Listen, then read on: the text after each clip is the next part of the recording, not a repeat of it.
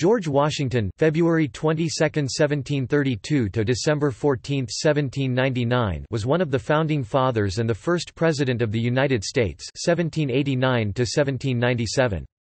He commanded Patriot forces in the new nation's vital American Revolutionary War and led them to victory over the British. Washington also presided at the Constitutional Convention of 1787, which established the new federal government. For his manifold leadership he has been called the "father of his country." Washington was born to a successful family of planters and slaveholders in colonial Virginia. He had educational opportunities and at age 17 launched a successful career as a land surveyor. He then became a leader of the Virginia militia in the French and Indian War. During the Revolutionary War he was a delegate to the Continental Congress, which unanimously appointed him commander-in-chief of the army, leading an Allied campaign to victory at the Siege of Yorktown, which ended the conflict. Once victory was in hand, in 1783 he resigned as commander-in-chief, declining further authority and power out of his devotion to republicanism. As the country's premier statesman, Washington was unanimously elected president by the Electoral College in the first two national elections.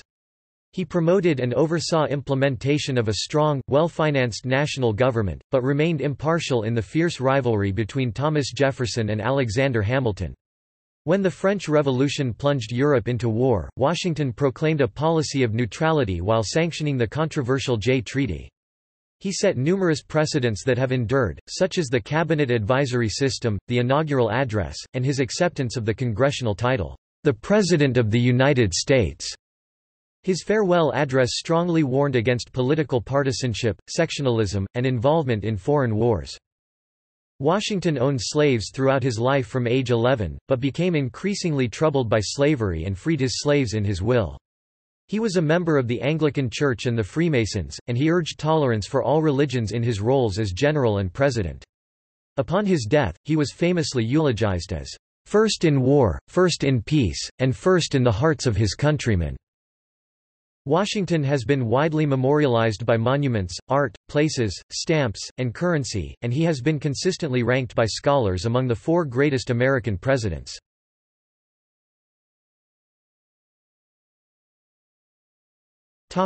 Early years 1732 to 1752. George Washington was born in the colony of Virginia on February 22, 1732, the first child of Augustine Washington with his second wife Mary Ball Washington, at Wakefield on their Westmoreland County Pope's Creek estate. He was a subject of the British Empire, under the reign of George II. The family was descended primarily from the gentry of Sulgrave, England. His great-grandfather John Washington emigrated to Virginia in 1656, where he became a tobacco planter, accumulated land and slaves, as did his son Lawrence and his grandson Augustine. His father, a moderately wealthy planter, justice of the peace, and county sheriff, had 10 children, 4 by his first marriage to Jane Butler, and 6 children with Mary. 7 children survived, 2 from his father's first marriage, half-brothers Lawrence and Augustine. The living children from the second marriage were Washington himself, Samuel, Elizabeth, Betty, John Augustine, and Charles. 3 children died in childhood, Mildred at age 1, half-brother Butler in infancy, and half-sister Jane at age 12. Washington grew up in Virginia's Tidewater region. When he was 3, the family moved to a plantation his father purchased, Epsawasson, situated on the bluffs of the Potomac River. 3 years later, at age 6, they relocated to Ferry Farm near Fredericksburg. He spent much of his boyhood there. It is said to be the setting for the legendary cherry tree anecdote reported by Parson Weems, based on accounts of family acquaintances. By tradition, at Ferry Farm, when Augustine asked George whether he damaged a cherry tree, the boy replied, "I cannot tell a lie, I cut it with my little hatchet." On April 12, 1743, aged 48, Augustine died of a sudden illness. The 11-year-old Washington was kept under the strict care of his mother Mary. He inherited Ferry Farm and 10 slaves, while his older half-brother Lawrence inherited Epsawasson and changed its name to Mount Vernon, in honor of British Vice Admiral Edward Vernon, his commander during the War of Jenkins' Ear. Washington's first teachers were his father and Lawrence, Indiana, an education that spanned over 8 years. His mother could not afford the cost of England's Appleby Grammar School, so he was tutored by various masters including Mr. Hobby, his father's former tenant. He also attended the Fredericksburg School of Anglican clergyman James Myray. He was taught mathematics, trigonometry, and surveying by schoolmaster Henry Williams, and he had a natural talent in draftsmanship and map-making. He bought books about military affairs, agriculture, and history, as well as popular novels, and, according to biographer Chernow, by early adulthood he was writing with precision and considerable force. In September 1746, at age 14, Lawrence arranged that Washington join the Royal Navy, but his mother intervened. His brother Lawrence in 1743 had married Anne Fairfax, the daughter of powerful Virginia statesman William Fairfax, who became Washington's idolized surrogate father. Washington moved to Mount Vernon with Lawrence and Anne when he was 17 years old, and was close friends with William Fairfax's son George, whose wife Sally had been an early romantic interest. She maintained correspondence with Washington when she moved to England with her father. Washington and George William Fairfax accompanied surveyor James Jenn in 1748 when Washington was 16 years old. Jenn had been sent by Lord Fairfax to survey the Shenandoah lands, and Washington gained valuable experience during the month-long trip. In 1749, at age 17, Washington received a commission and surveyor's license from the College of William and Mary, and was appointed surveyor of Culpeper, Virginia, due to Fairfax's influence. He primarily surveyed for Lord Fairfax in the Blue Ridge Mountains, after a preliminary survey of eastern Culpeper County. He made numerous surveys of the Shenandoah Valley during the spring of 1750, and became accustomed to the wilderness. In October 1750, Washington, aged 18, had bought almost 1,500 acres 600 hectares in the Shenandoah Valley, his first large land investment, and afterwards he resigned his Culpeper commission. By the time Washington was 20 years old he accumulated 2,315 acres 937 hectares in the Shenandoah Valley. Washington stopped surveying within a few years but continued purchasing land. He acquired more than 70,000 acres 28,000 hectares in 7 states and the District of Columbia in his lifetime. It took him 25 years to expand his Mount Vernon estate from 2,000 to 8,000 acres 800 to 3,200 hectares. He bought more parcels of land to spur development around Federal City, modern Washington, D.C., rather than selling multiple lots to large investors. He sold individual lots to middle-income investors, believing they would more likely commit to making improvements. In 1751, Washington made his only trip abroad with Lawrence to Barbados in the hope that the climate would be beneficial to his brother's tuberculosis. During the trip, Washington contracted smallpox which immunized him but left his face slightly scarred. Lawrence's health continued to decline and he returned to Mount Vernon, where he died on July 26, 1752. Washington inherited his Mount Vernon estate after the deaths of Lawrence's wife Anne and their daughter.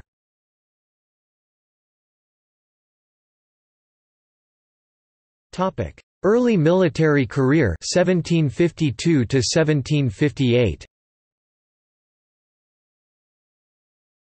Washington's military life began in the years leading up to the French and Indian War. His brother Lawrence was an adjutant general at the time of his death, which inspired Washington to pursue his military career. He was trained in musters and drills before Robert Dinwiddie appointed him adjutant, first to the Southern District in December 1752 and later to the Northern and Eastern Districts as well. In February 1753, when Washington was 21, Dinwiddie promoted him to the rank of major at an annual salary of £100, then made him British military ambassador to the French officials and to the Iroquois and Algonquians, as far north as Erie, Pennsylvania in the Ohio country. 30 years later Washington reflected in amazement, "that so young and inexperienced a person should have been employed." In such negotiations, the British government had ordered Dinwiddie to guard British territorial claims in the Ohio River Basin, protecting trade activity with the Indians and others in the various settlements. Dinwiddie ordered Washington to deliver a letter in late 1753 asking French commander Jacques Legardeur de Saint-Pierre at Fort Le Boeuf to vacate the Ohio Valley, and offering him a safe escort to Lake Erie. Washington was also to make peace with the Six Nations. He and 6 frontiersmen reached the Ohio River that November, but the French had withdrawn. He met with Half-King Tanacharison and other Six Nations Iroquois chiefs at Logstown and secured their support against the French if needed, then continued 60 miles 97 kilometers and met the French at Venango. But the letter was refused. Washington then reached Fort Le Boeuf and delivered the letter to the commander, who replied that Dinwiddie should send his demand to the Major General of New France at its capital in Quebec. By Dinwiddie's order, Washington's diary of the expedition was printed by William Hunter, giving Washington name recognition in Virginia and England. It also helped him obtain a commission to raise a company of men.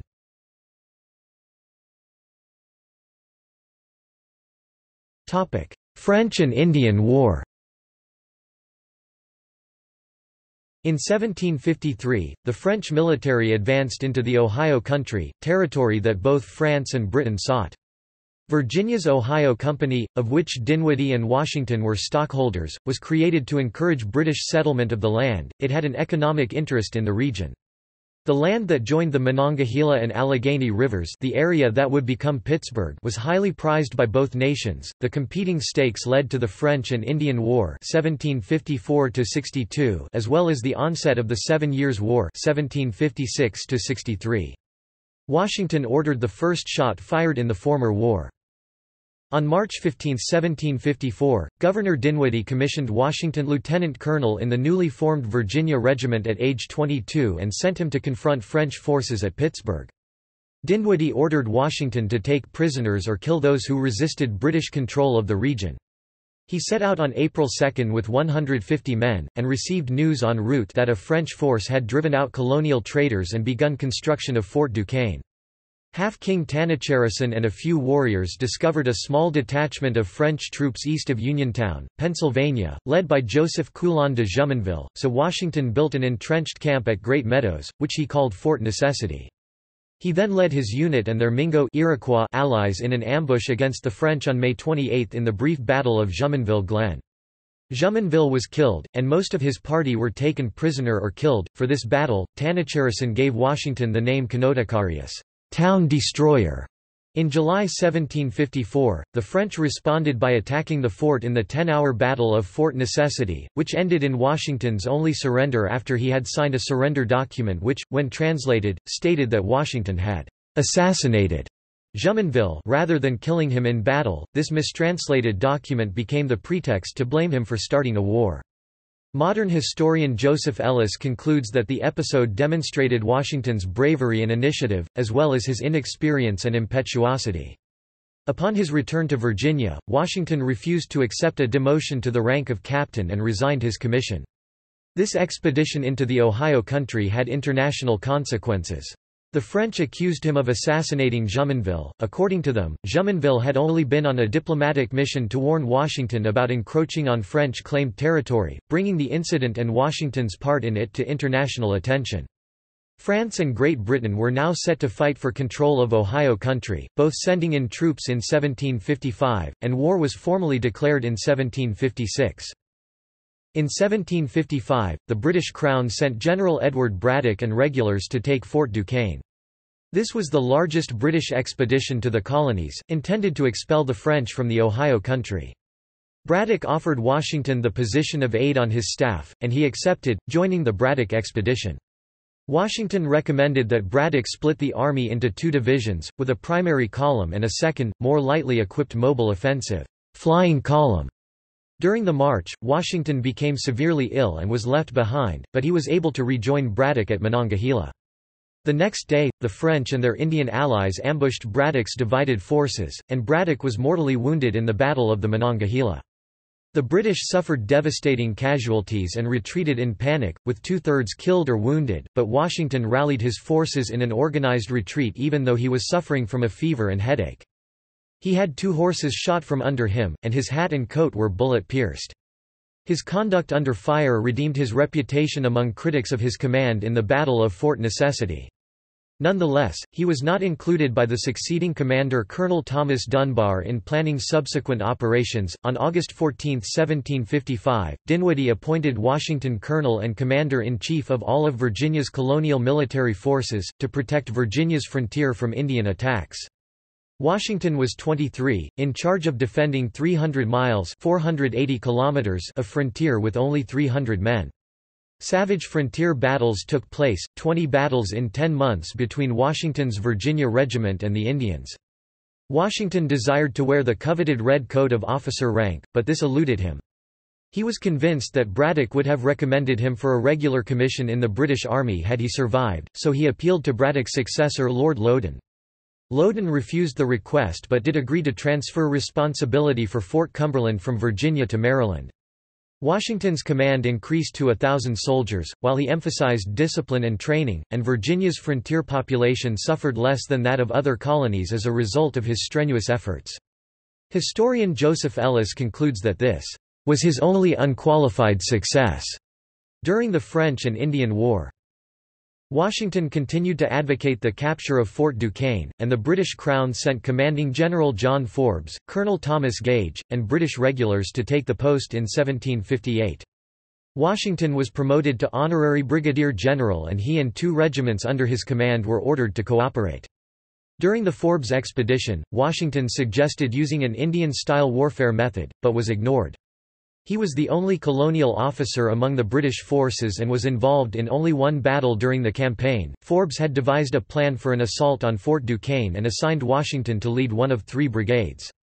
He was alerted to an enemy reconnaissance party in the area and sent Colonel George Mercer with a contingent of several hundred Virginians to investigate. Gunshots were heard in the distance, Washington's unit responded, and friendly fire was created when reinforcements arrived, each contingent thinking the other to be the French enemy. Minor casualties resulted. Forbes assembled 2,500 men in late November for the final assault on the fort, and promoted Washington to honorary brigadier general to head the operation. Washington and his army arrived on November 25 to find Fort Duquesne abandoned and burned by the French.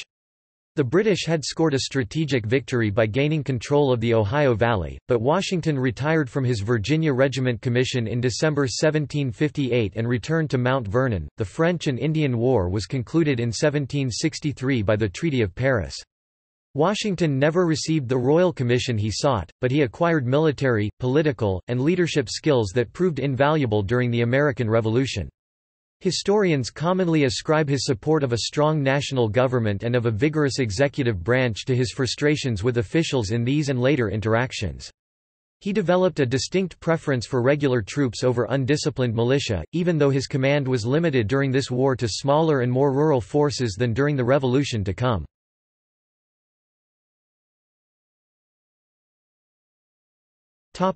Marriage, civilian life and political beginnings 1759 to 1774. On January 6, 1759, 27-year-old Washington married Martha Dandridge Custis, age 28, the wealthy widow of Daniel Parke Custis, in a ceremony at the Custis Mansion. Martha was intelligent and gracious, and experienced in managing a planter's estate, and they effected an agreeable marriage. They raised John Parke Custis and Martha Parke Patsy Custis, her children from her previous marriage, and later raised their grandchildren Eleanor Parke Custis and George Washington Parke Custis. His 1751 bout with smallpox is thought to have rendered him sterile, but in any case they lamented they had no children together. They moved to Mount Vernon, near Alexandria, where he took up life as a successful planter of tobacco and wheat and emerged as a political figure. The marriage gave Washington control over Martha's one-third dower interest in the 18,000-acre (7,300 hectares) Custis estate, worth about £40,000 in contemporary currency, or about $10 million in 2018, and he managed the remaining two-thirds on behalf of Martha's children. He thus became one of Virginia's wealthiest men and increased his social standing.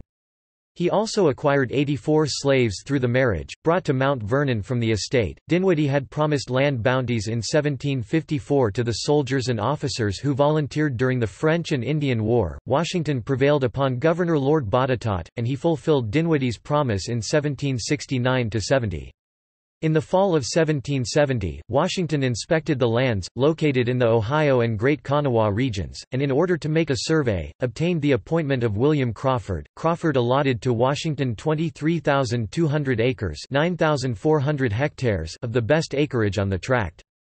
Washington told the veterans that their land was hilly and unsuitable for farming, and agreed to purchase 20,147 acres (8,153 hectares). Many veterans were happy with the sale, while others felt they had been duped.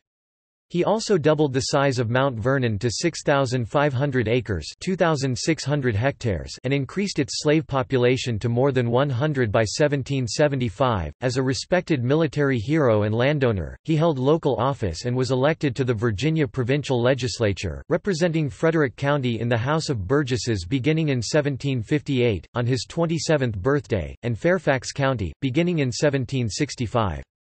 In the election that year, he plied the voters with 170 U.S. gallons 640 L of rice punch, beer, wine, hard cider, and brandy while he was away serving on the Forbes expedition.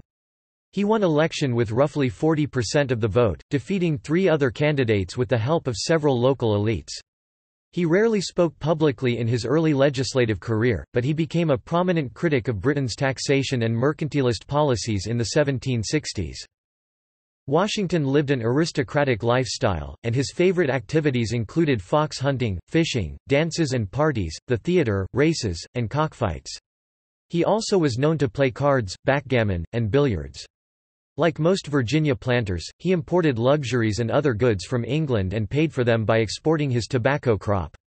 By 1764, however, a poor tobacco market left him 1,800 liras in debt.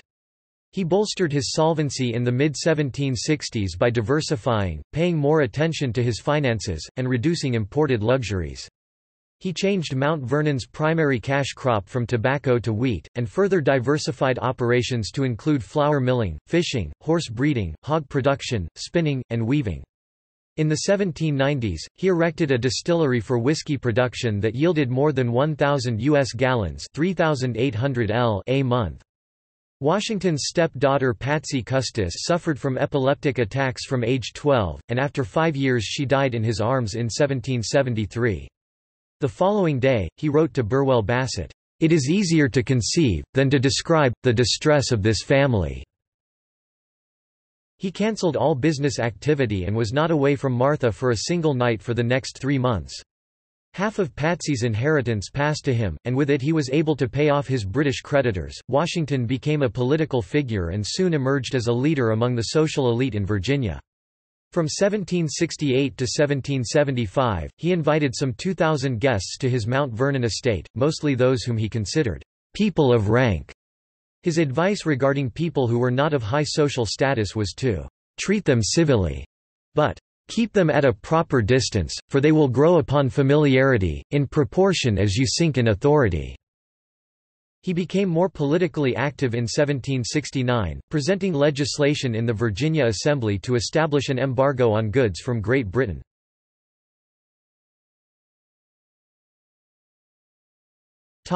American Revolution.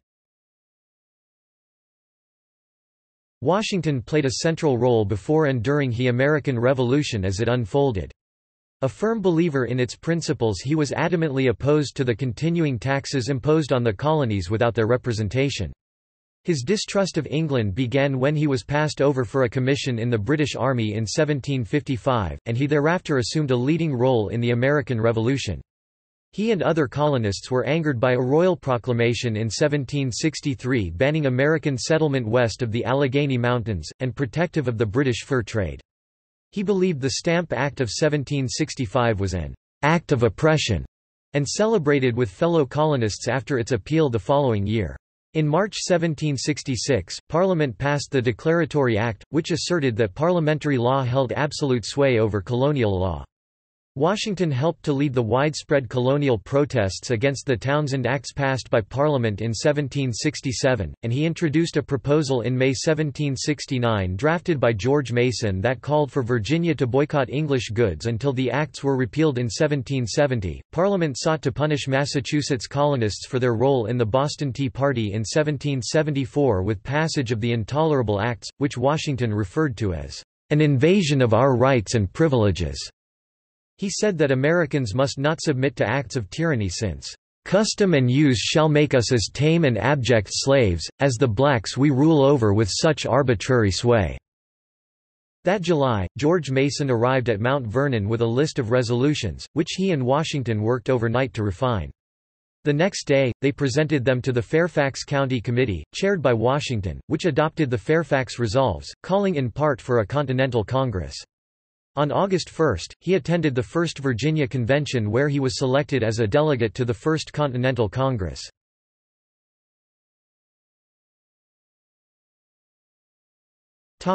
Revolutionary War 1775 to 1783. The Revolutionary War with Great Britain began April 19, 1775, at the battles of Lexington and Concord, and with a Patriot siege of the British in Boston. The Second Continental Congress in Philadelphia officially assumed command of the troops at Boston on June 14 and created the Continental Army. Samuel Adams and John Adams passed over John Hancock to nominate Washington as commander-in-chief, and he was unanimously elected the next day. Washington appeared at the Congress, poised for war in a military uniform. He declined a salary in his acceptance speech but later received reimbursement of expenses for which he fully accounted. The Congress chose capable officers to aid him, including Major General Artemas Ward, Adjutant General Horatio Gates, Major General Charles Lee, Major General Philip Schuyler, Major General Nathaniel Greene, Colonel Henry Knox, and Colonel Alexander Hamilton. Washington was impressed by the enthusiasm of Colonel Benedict Arnold and gave him the responsibilities of invading Canada. He also engaged Brigadier General Daniel Morgan, with whom he had served in the French and Indian War. Washington was also impressed with Henry Knox and his knowledge of ordnance, and upon John Adams' urging, promoted him to colonel and appointed him chief of the Continental Army Artillery. As the apprehensive Washington and his party journeyed northward to Boston and the conflict awaiting him, he was greeted by various town officials, and received letters from statesmen and legislators addressing him as, "Your Excellency." Washington felt the title was too regal for a revolutionary leader. In the process, however, Washington was becoming an icon of the Revolution. Historian Gary Wills noted, "Before there was a nation, before there was any symbol of that nation, a flag, a constitution, a national seal, there was Washington." On July 2, 1775, Washington inspected the new army at Cambridge, Massachusetts, and was astonished to find a ragtag assembly of undisciplined, badly outfitted and unsheltered soldiers. Here he consulted with Benjamin Franklin, who shared plans for managing the undisciplined men. Washington immediately initiated Franklin's reforms by drilling soldiers and imposing strict discipline, including fines, floggings, and incarceration. As ordered, his officer staff scrutinized military manuals and the individual skills of recruits, to ensure effective assignment of military duties. He removed cowardly or incompetent officers, and demanded respect for civilians. All of this, he told Congress, was a most necessary work. On August 23, King George III proclaimed that rebellious American colonists were traitors to the Crown.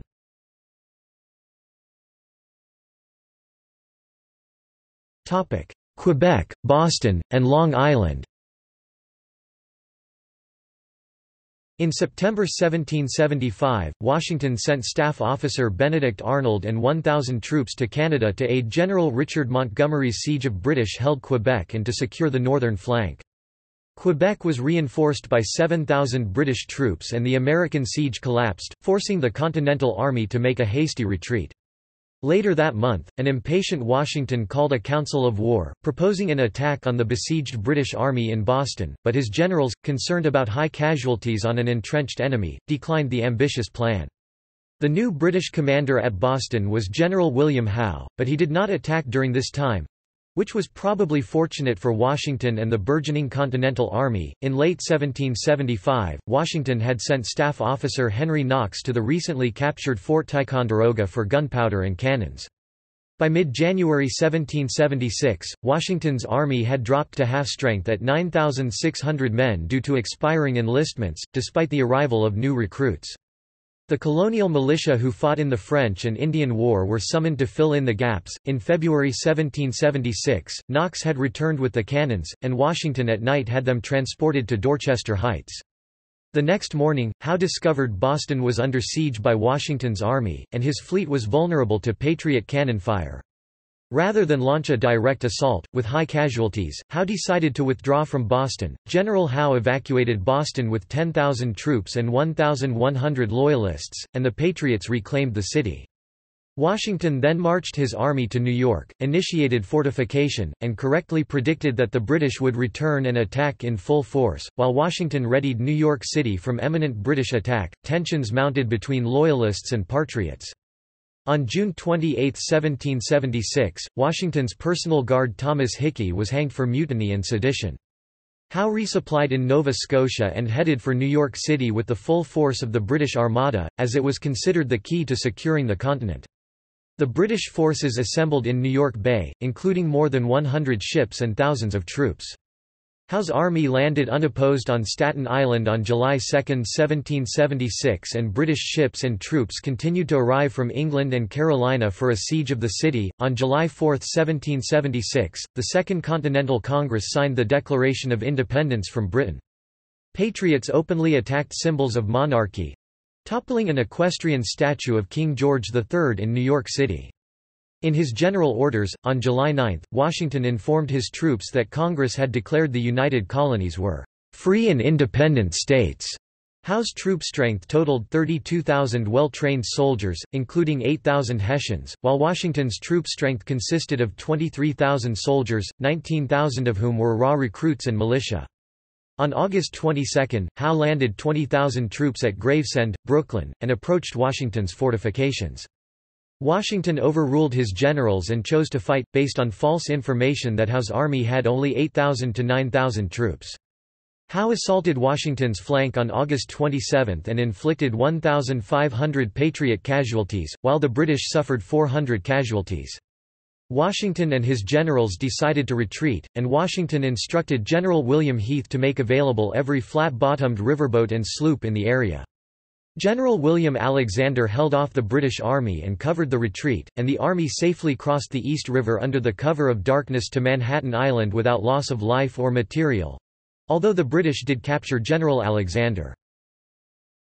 Howe was emboldened by his victory at Long Island and sent a dispatch addressed to George Washington, Esq., attempting to negotiate peace. Washington declined the overture and demanded that he be addressed as a general and recognized as a fellow belligerent, not as a rebel. He was concerned that his men would be hanged as rebels if they were captured, and he believed it his duty to insist that his men and the newly established United States be recognized with proper diplomatic protocol. The attempts at negotiation failed. The British Navy bombarded unstable earthworks built by the Patriots on Lower Manhattan Island. Washington initially considered abandoning the island, including Fort Washington, but heeded the advice of Generals Greene and Israel Putnam to defend the fort. When they were unable to hold it, Washington abandoned it despite General Charles Lee's objections, and his army retired north to White Plains. Howe pursued, and Washington was forced to retreat across the Hudson River to Fort Lee to avoid encirclement. Howe took the offensive. He landed his troops on the island on November 16, surrounded and captured Fort Washington, and inflicted high casualties on the Americans. Washington was responsible for the decision to delay the retreat, but he also faulted the Congress and Nathanael Greene. Loyalists in New York considered Howe a liberator and spread a rumor that Washington had set fire to the city. The morale in the Patriot Army was at its lowest ebb, as British Cornet Banastre Tarleton captured General Lee while he had taken a detour to visit his mistress Mary White.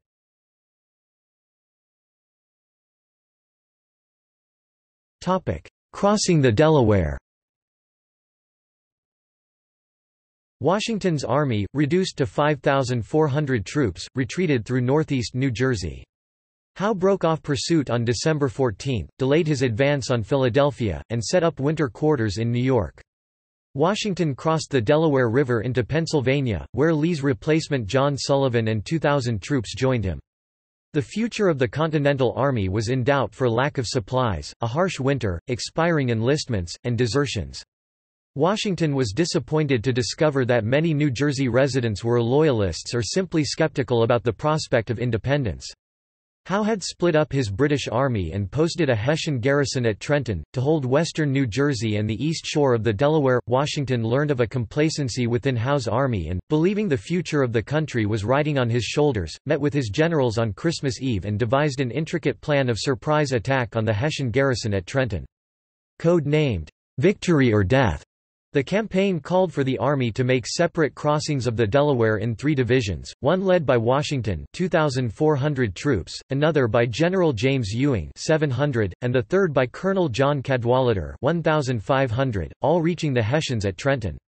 Washington's force would then be split, with Washington taking the Pennington Road, and General Sullivan traveling south on the river's edge. Prior to the crossing, Washington ordered a 60-mile search for barges to transport his army, particularly Durham boats, and ordered the destruction of vessels that could be used by the British. At sunset on Christmas Day, Washington crossed the Delaware, and at risk of being captured, staked out the river on the Jersey shore. The weather turned into heavy sleet and snow, and the river was obstructed by ice, but Washington's men crossed at McConkey's Ferry, with 40 men per vessel. A northeaster wind churned up the waters, and Washington's men were exposed to pelting hail in their boats. The troops finally made it across, without losing a man, at 3 a.m. Henry Knox, in charge of transporting artillery, was delayed, managing frightened horses and as many as 18 field guns on flat-bottomed ferries. Cadwalader and Ewing, however, failed to cross the Delaware due to the ice and heavy currents. Washington waited in despair while Knox and the rest of the army crossed the river, and feared he might have to abandon his attack on Trenton. By 3 a.m., Knox and his artillery regiments finally made it, and by 4 a.m., Washington began marching towards Trenton. Rather than return his army to Pennsylvania and risk being spotted, Washington chose to take his troops alone against the Hessians.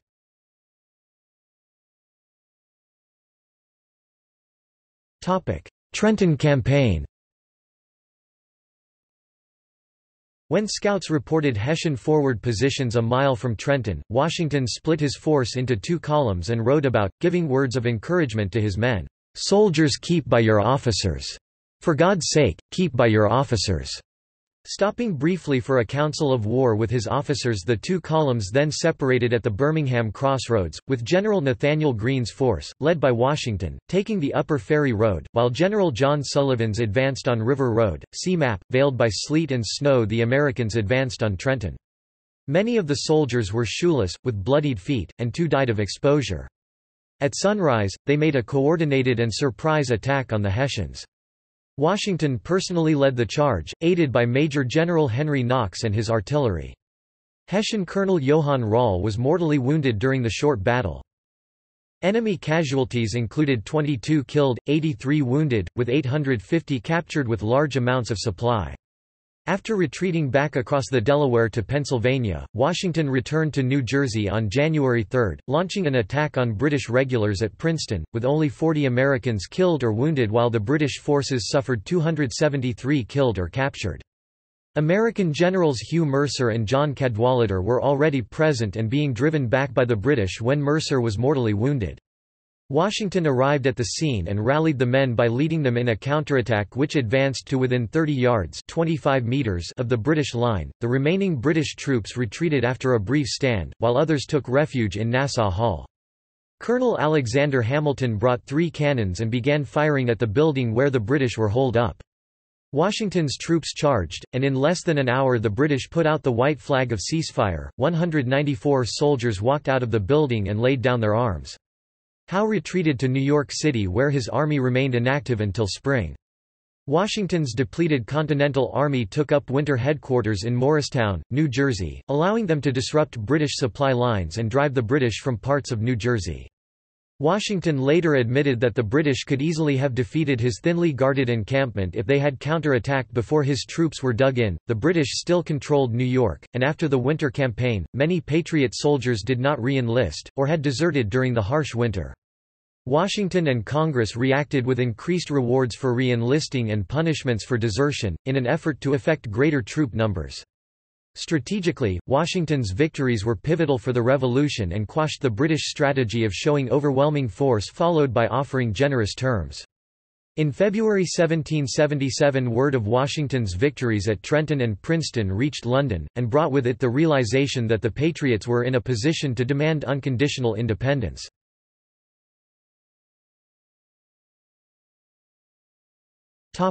Brandywine, Germantown, and Saratoga.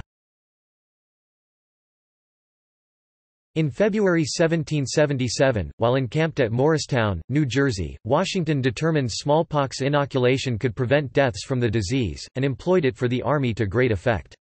That summer, British General John Burgoyne led a major invasion army south from Quebec, through Lake Champlain and recaptured Fort Ticonderoga with the ultimate objective of dividing New England by taking control of the Hudson River further south. But General Howe, then in British-occupied New York, blundered strategically, taking his army south to Philadelphia rather than up the Hudson River to join Burgoyne near Albany. Meanwhile, Washington, with Lafayette at his side, rushed to Philadelphia to engage Howe, where he was shocked to learn of Burgoyne's progress in upstate New York, where the Patriots were led by General Philip Schuyler and his successor Horatio Gates. Washington's army of less experienced men were defeated in the pitched battles at Philadelphia. Howe outmaneuvered Washington at the Battle of Brandywine on September 11, 1777, and marched unopposed into America's capital, Philadelphia. The Patriots failed in an attempted attack on the British garrison at Germantown in early October. Because of the losses incurred at Philadelphia, Major General Thomas Conway prompted some members of Congress, referred to as the Conway Cabal, to consider removing Washington from command. Washington's supporters rallied behind him, and after much deliberation the matter was eventually dropped. Exposed for his complicity and correspondence to Congress over matters, Conway later wrote an apology to Washington, but he never paid Conway any response.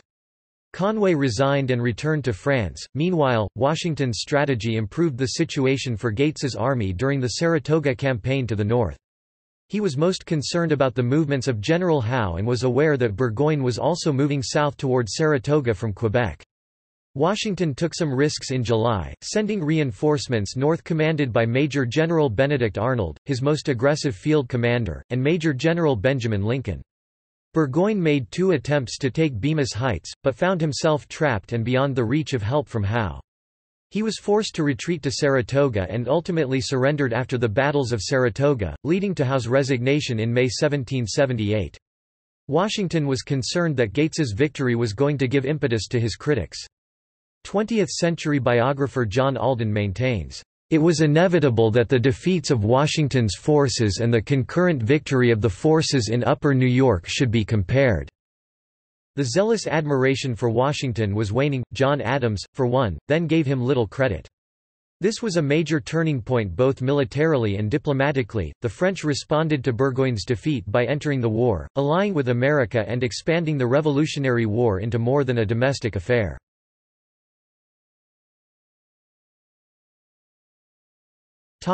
Valley Forge, Monmouth, and Southern campaigns. Washington's army of 11,000 went into winter quarters at Valley Forge north of Philadelphia in December 1777. They suffered a multitude of deaths in the extreme cold over the next 6 months, mostly from disease, exacerbated by the lack of food, clothing, and shelter. Scholars believe 2,000 to 3,000 men or more were lost. The British, by contrast, were comfortably quartered in Philadelphia, and paying for supplies in pounds sterling, while Washington struggled with procurement using devalued American paper currency. The woodlands were soon exhausted of game, and by February Washington was burdened with sustaining morale and stemming desertion. Washington had repeatedly petitioned the Continental Congress for badly needed provisions without success. Finally, 5 congressmen came to Valley Forge on January 24, 1778, to check the conditions of the Continental Army. Washington expressed the urgency of the situation, proclaiming, "Something must be done. Important alterations must be made." He also recommended that Congress take control of the Army supply system, pay for supplies, and hasten them to the troops. In response to his urging, Congress agreed to fund the Army's supply lines and reorganized the commissary department that gathered the supplies for the Army. By late February, there were adequate supplies arriving at the camp. Washington recruited men into the regular army and assigned their training to Baron Friedrich Wilhelm von Steuben, whose incessant drilling soon transformed them into a disciplined fighting force. Washington's army, which many feared would dissolve over the harsh winter, endured, emerging from Valley Forge the following spring as a revitalized fighting force.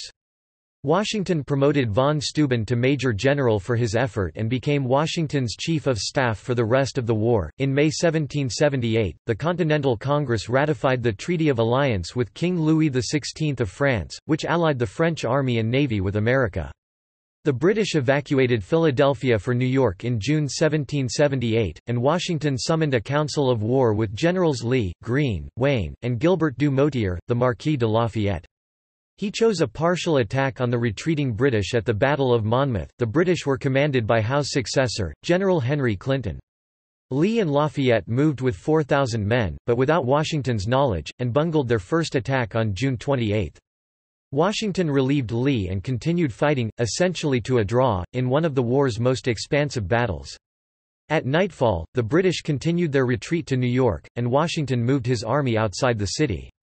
Monmouth was the last major battle that Washington fought in the north. He deemed it more important to protect his army than to keep the British from occupying towns, which rarely had anything to offer the British army. In late 1778, General Clinton sent 3,000 troops by ship from New York to Georgia and launched a southern invasion.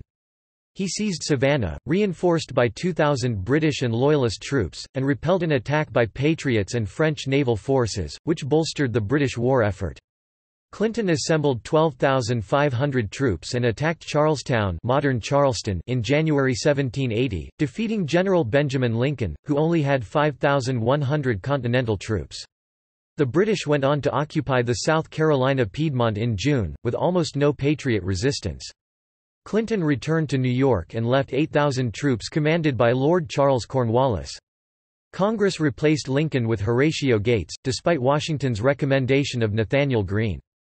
Gates failed in South Carolina and was replaced by Greene, and the British had the South in their grasp. Despite the bleak situation, Washington was encouraged when he learned in mid-1780 that the Marquis de Lafayette had returned from France with more ships, men, and supplies.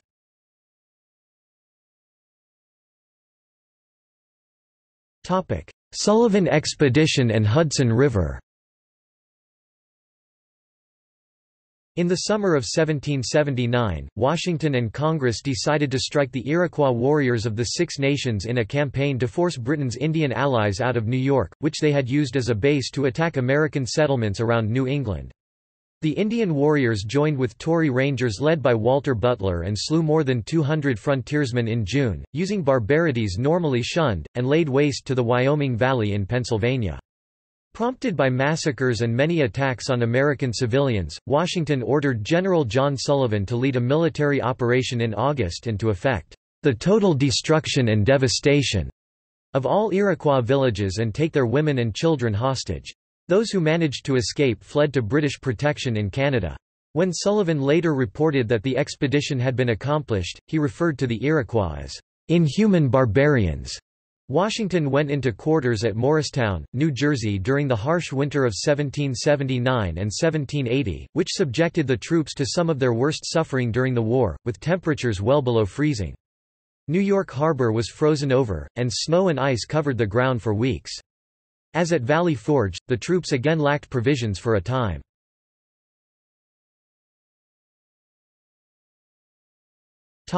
West Point espionage.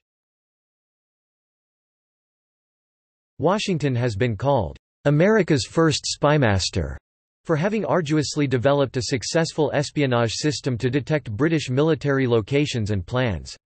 In 1778, he ordered Major Benjamin Talmadge to form the Culper Ring, tasked with covertly collecting information about the British in New York.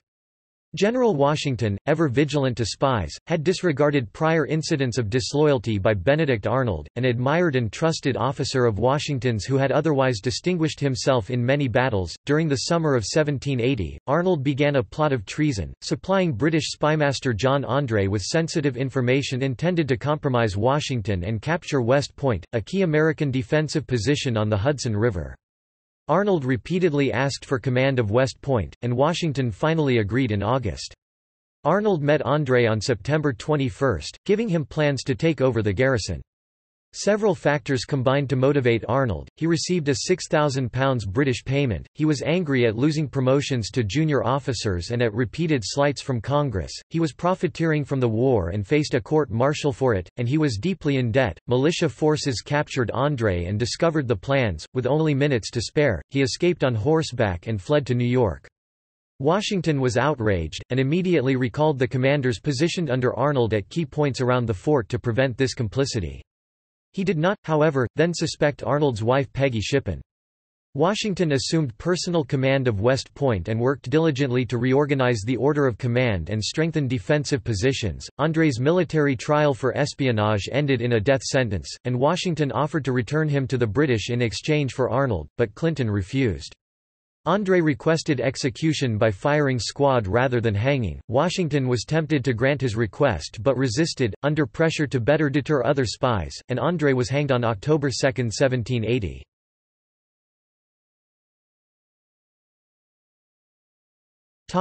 Yorktown victory, peace treaty. Washington's army went into winter quarters at New Windsor, New York, in 1780, where they again suffered from extreme cold and lack of supplies, prompting Washington to prevail upon Congress and state officials to come to their aid with provisions. He sympathized with his soldiers' suffering, saying he hoped the army would not continue to struggle under the same difficulties they have hitherto endured. In July 1780, 5,000 veteran French troops led by Jean-Baptiste de Vimare, the Comte de Rochambeau, arrived at Newport, Rhode Island. French naval forces then landed, led by Admiral François-Joseph de Grasse, and Washington encouraged Rochambeau to move his fleet south to launch a joint land-naval attack on Arnold's troops.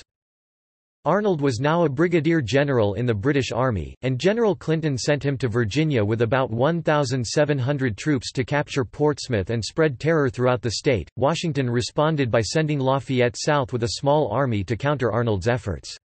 At first, Washington hoped to bring the Allied fight to New York, drawing off British forces from Virginia and ending the war there, but Rochambeau advised the Comte de Grasse that Cornwallis in Virginia was the better target. De Grasse followed this advice and arrived with his fleet off the Virginia coast.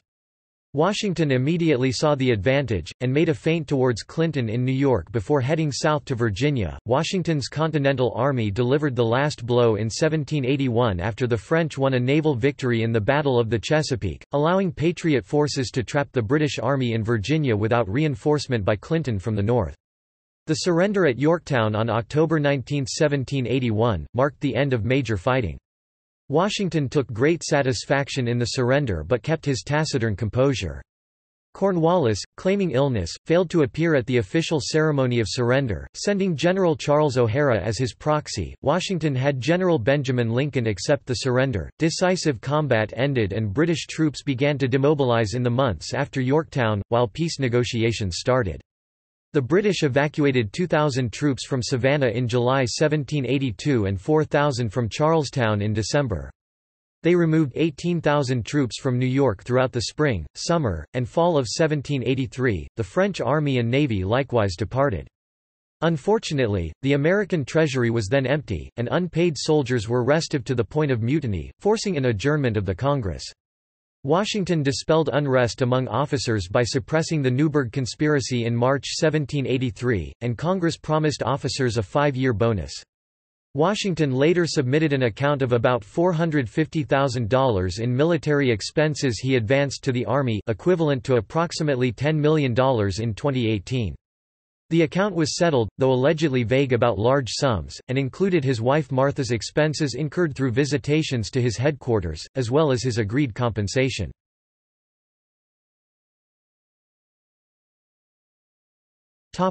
Resignation. Washington resigned his commission as Commander-in-Chief of the Continental Army following the signing of the Treaty of Paris, and made immediate plans to retire to his home at Mount Vernon. With the peace treaty initially ratified in April 1783, a congressional committee under Hamilton worked to adapt the Army for peacetime, on May 2. However, Washington didn't find out about the treaty until November 1, 2 months later. Washington gave the Army's perspective to the committee in his Sentiments on a Peace Establishment. The committee's proposals were defeated by congressional votes later that month, again in October, and also in April, 1784. The treaty was signed on September 3, 1783, and Great Britain officially recognized the independence of the United States. Washington disbanded his army, giving an eloquent farewell address to his soldiers on November 2. On November 25, the British evacuated New York City, and Washington and Governor George Clinton took possession. Only a few trusted delegates of the Continental Congress, including Thomas Jefferson, knew of Washington's decision to resign his commission as Commander-in-Chief of the Continental Army. Washington bade farewell to his officers at Fraunces Tavern on December 4, 1783, and resigned his commission on December 23, after leading the Continental Army for 8.5 years. Washington arrived at the Maryland State House wearing his military uniform for the last time, and was greeted by Charles Thomson, Secretary of the Congress, who led him to his seat in the Senate chamber. He gave a brief statement to the Continental Congress. "I consider it an indispensable duty to close this last solemn act of my official life, by commending the interests of our dearest country to the protection of Almighty God, and those who have the superintendence of them, to His holy keeping." Praised by Thomas Jefferson for relinquishing power, Washington had refuted claims made by Loyalists that he would retain his position as Commander-in-Chief and rule as a dictator. Henry Knox also gave tribute to Washington and likened him to the Roman consul Lucius Quintus Cincinnatus, who had also relinquished his military power after securing victory in ancient Rome. Knox had formed the Society of the Cincinnati, Cincinnati being the plural of Cincinnatus, in 1783 with this connection in mind, and Washington served as its first president until his death. Modern historian Gordon S. Wood concludes that, "The greatest act of his life, the one that gave him his greatest fame, was his resignation as Commander-in-Chief of the American forces." Washington advised Congress at Rocky Hill, New Jersey, in August 1783 to keep a standing army, create a national militia formed of separate state units, and establish a navy and a national military academy.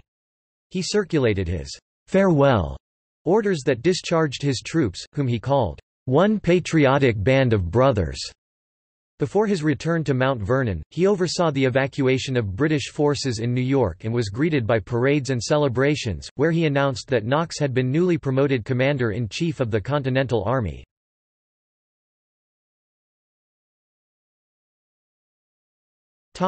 Early Republic 1784 to 1789.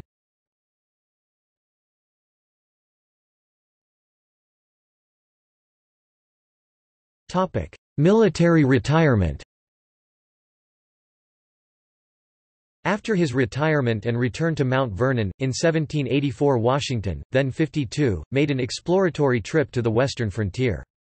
He also inspected the land holdings he had earned decades earlier for his service in the French and Indian War.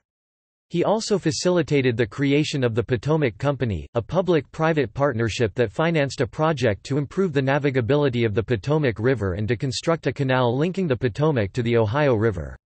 He was elected president of the company, for which he proselytized extensively.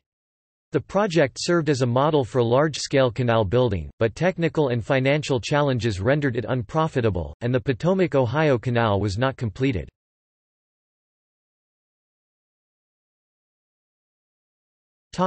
Constitutional Convention. After the war, Washington did not wish to involve himself in the political matters of the nation. James Madison, however, valued his influence and urged him to attend the Constitutional Convention.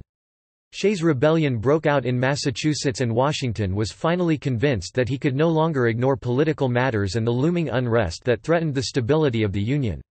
He appeared at the convention as a delegate from Virginia and was unanimously elected its president in 1787. He was critical of the Articles of Confederation for the weak central government it established, referring to them as no more than a rope of sand to unite the new nation. His view for the need of a strong federal government developed from his early years of frustration with British officials and his experience at Valley Forge when the Continental Congress failed to supply the military. The general populace, however, did not share his inclination for a strong federal government binding the states together, fearing that it would become as overbearing as the British Parliament from which they had just freed themselves. Washington was reserved during the debates and voting, lending his prestige to the goodwill and work of the other delegates. After a couple of months, he wrote to Alexander Hamilton, expressing his anxiety that he was the only one holding the union of delegates together. I almost despair of seeing a favorable issue to the proceedings of our convention and do therefore repent having had any agency in the business." Following the convention, however, his support convinced many to vote for ratification of the Constitution. He unsuccessfully lobbied anti-federalist Patrick Henry, saying that, "The adoption of it under the present circumstances of the Union is in my opinion desirable," and he declared that the only alternative would be anarchy. Even so, he did not consider it proper to cast his vote in favor of adoption on behalf of Virginia as the state's representative, since he was expected to be nominated president if it was ratified. Washington and Madison then retired to Mount Vernon for 4 days and evaluated the transition of the new constitutional government.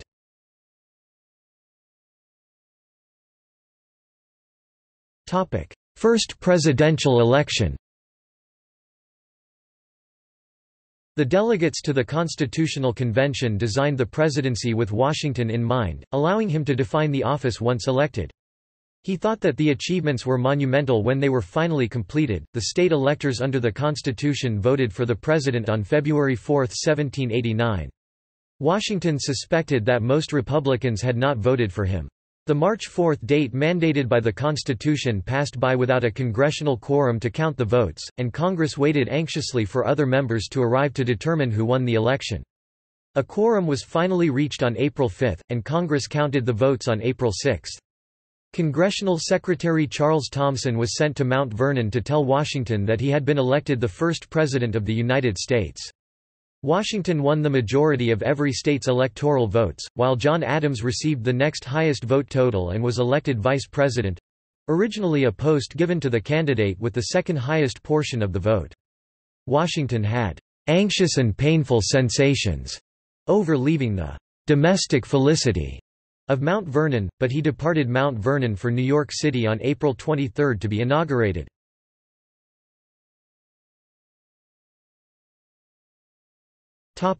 Presidency 1789 to 1797. Washington was unanimously elected president by the Electoral College on February 4, 1789 and was inaugurated on April 30, 1789, at the age of 57, taking the first presidential oath of office at Federal Hall in New York City. He arrived in a coach led by militia and a marching band, followed by statesmen and foreign dignitaries in the first inaugural parade. An estimated 10,000 people attended. He stood with his hand on a Bible that was provided by the nearby Masonic Lodge while the oath was administered by Chancellor Robert R. Livingston, after which he was given a 13-gun salute.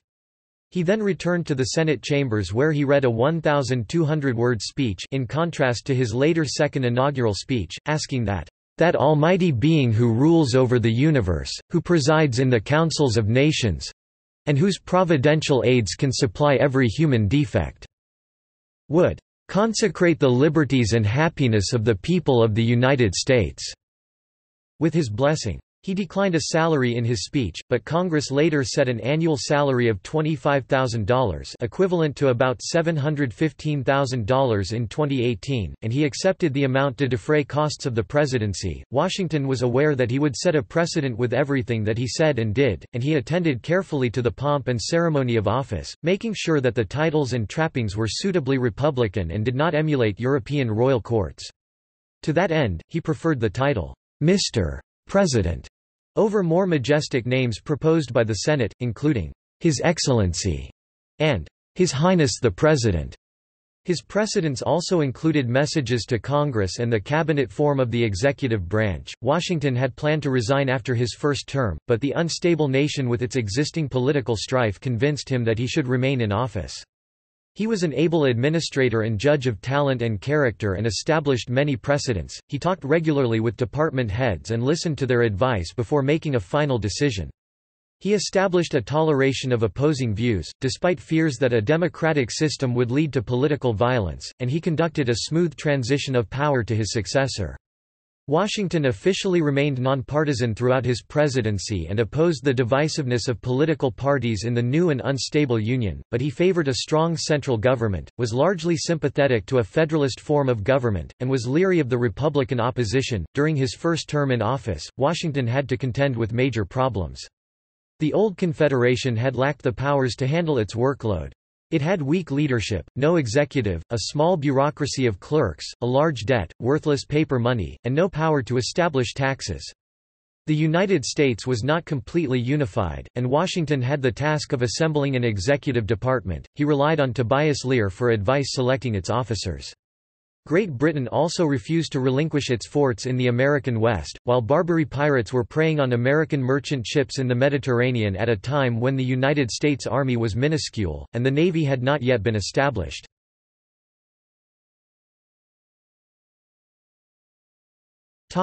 Cabinet and executive departments.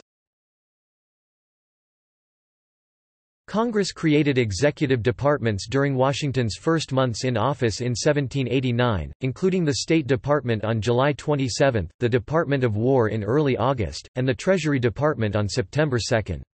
The President also received 2 additional officers without departments, the Attorney General and Postmaster General. Washington appointed Richmond lawyer Edmund Randolph as Attorney General and Samuel Osgood as Postmaster General. He also appointed fellow Virginian Thomas Jefferson to be Secretary of State and Henry Knox, who had succeeded Washington as Commander-in-Chief of the Continental Army, as Secretary of War. Finally, he appointed Alexander Hamilton as Secretary of the Treasury. Washington's cabinet eventually developed into a consulting and advisory body, although this was not mandated by the Constitution. Washington's cabinet members were known for their dissension, forming rival parties with sharply opposing views, most fiercely illustrated between Hamilton and Jefferson. Washington restricted cabinet discussions to topics of his choosing, without participating in debate. He occasionally requested cabinet opinions in writing, and expected department heads to carry out his decisions without complaint. Hamilton played an active role advising Congress, providing written reports and using his influence with congressional committee leaders.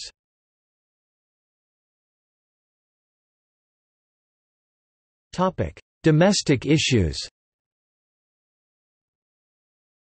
Washington was not aligned with a political party and opposed their formation, suspecting that conflict would undermine republicanism. His closest advisers formed 2 factions, however, portending the first-party system.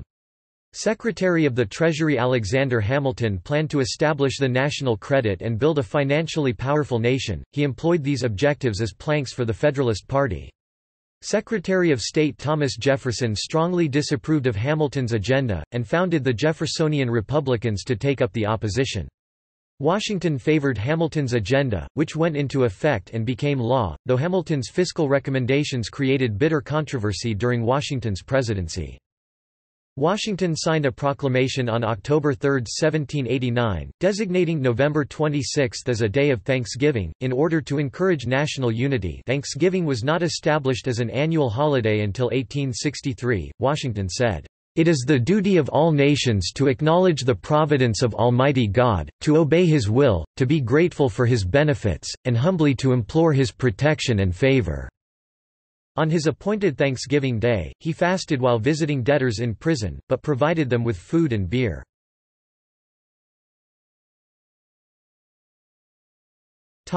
National Bank. The establishment of public credit became a primary task of the new federal government. Hamilton submitted a report of the matter to Congress on January 14, 1790. Madison, Hamilton, and Jefferson then reached the Compromise of 1790, in which Jefferson agreed to Hamilton's debt proposals in exchange for moving the nation's capital to the south near Georgetown on the Potomac River, while Philadelphia was designated the nation's temporary capital city. This settled a deadlock in Congress, and the terms were legislated in the Funding Act and the Residence Act, both of which Washington signed into law on August 4. Congress authorized the assumption and payment of the nation's debts. Funding was provided with customs duties and excise taxes. Hamilton created more controversy among Washington's cabinet members when he advocated the establishment of the first bank of the United States. Madison and Jefferson objected, but the bank easily passed Congress. When Washington sought advice from his cabinet, Jefferson and Randolph believed strongly that the new bank was beyond the authority granted by the Constitution. Hamilton thought the bank was within the government's enumerated powers in the Constitution. Washington sided with Hamilton and signed the legislation on February 25. However, the rift widened between Hamilton and Jefferson and they became openly hostile. The young nation experienced its first financial crisis in March 1792. Hamilton's Federalists exploited large loans to gain control of U.S. debt securities, causing a run on the new national bank, though the markets returned to normal by mid-April. Jefferson believed that Hamilton was part of the scheme, in spite of the latter's efforts to ameliorate, and Washington found himself in the middle of a feud.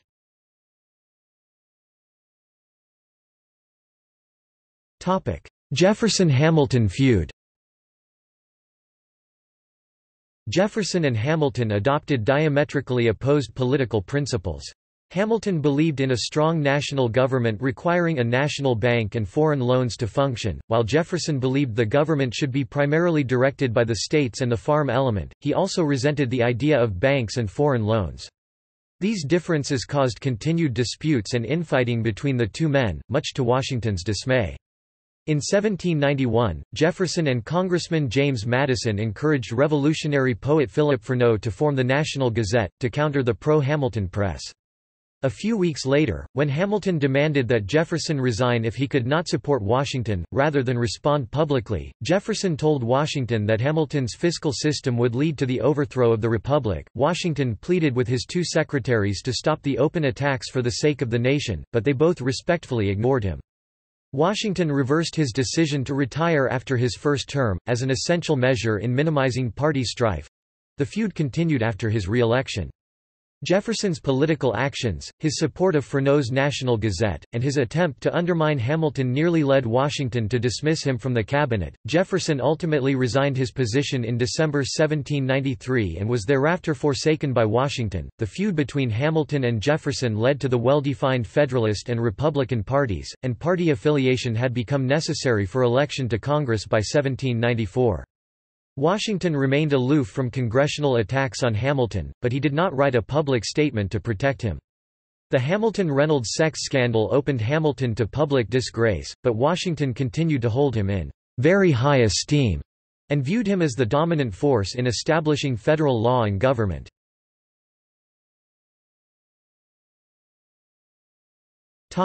Whiskey Rebellion.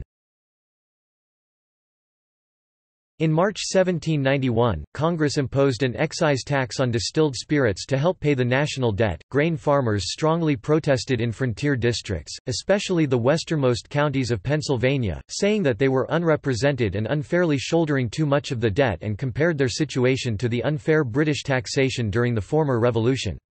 Washington, after making numerous appeals, issued a final proclamation on September 25, threatening the use of military force, and reminded the protesters that, unlike the rule of the British Crown, the federal law was the result of the consensus of state-elected representatives. Threats and violence against tax collectors escalated into full-scale defiance of federal authority in 1794, giving rise to the Whiskey Rebellion.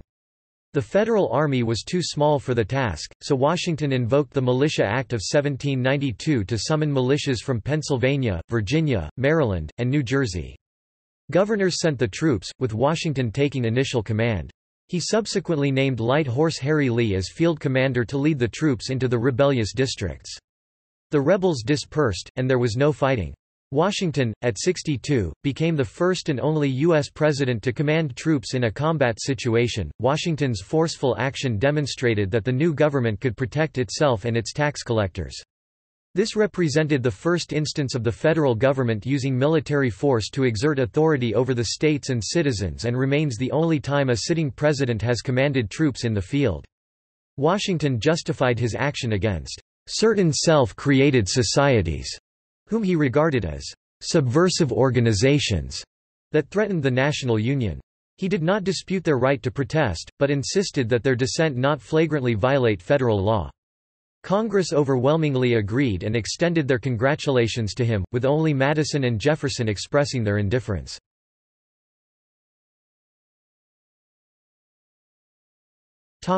Foreign affairs. In April 1792, the French Revolutionary Wars began between Great Britain and France, and Washington, with the cabinet's assent, declared America's neutrality. The revolutionary government of France sent diplomat Citizen Genet to America. He was welcomed with great enthusiasm and began promoting the case for France, using a network of new democratic republican societies in major cities. He even issued French letters of marque and reprisal to French ships manned by American sailors so that they could capture British merchant ships. Washington denounced the societies and demanded that the French recall Genet. Hamilton formulated the Jay Treaty, to normalize trade relations with Great Britain while removing them from Western forts, and also to resolve financial debts remaining from the Revolution. Chief Justice John Jay, acting as negotiator, signed the treaty on November 19, 1794, while adamantly critical Jeffersonians supported France. Washington listened to both sides, then announced his support for the treaty, mostly because it avoided war with Britain, yet he was deeply disappointed that its provisions overwhelmingly favored Great Britain. After he mobilized public opinion and secured ratification in the Senate, Washington was subjected to the most severe and frequent public criticism of his life. The British agreed to depart from their forts around the Great Lakes, and the United States-Canada boundary was subsequently modified. Numerous pre-revolutionary debts were liquidated, and the British opened their West Indies colonies to American trade. Most importantly, the treaty secured peace with Britain and brought a decade of prosperous trade. Jefferson claimed that it angered France and invited rather than avoided war. Relations with France deteriorated after the Jay Treaty was signed, leaving subsequent President John Adams with the prospect of war. When James Monroe, American minister to France, was recalled by Washington for his opposition to the Jay Treaty, the French refused to accept his replacement, Charles Cotesworth Pinckney. 2 days before Washington's term ended, the French Directory declared the authority to seize American ships.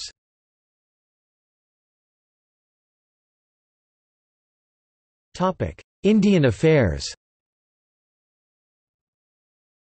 Washington's initial and most pressing problem had been the British occupation of forts in the northwestern frontier and their concerted efforts to turn Indians against American settlers, which posed an urgent national security risk.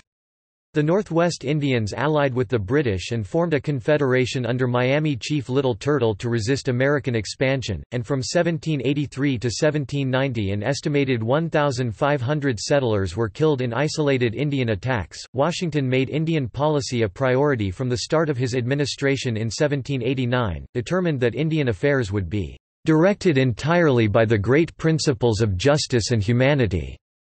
Rather than force Indians to relinquish their lands east of the Mississippi, as Congress demanded, his administration allowed them to be represented by treaties. Washington and his administration regarded powerful tribes as foreign nations, and Washington even smoked a peace pipe and drank wine with them at the Philadelphia Presidential House. Washington made numerous attempts to conciliate the Indians. He equated the killing of Indians with that of whites, and pursued a policy to protect their property and integrate Indians into American culture.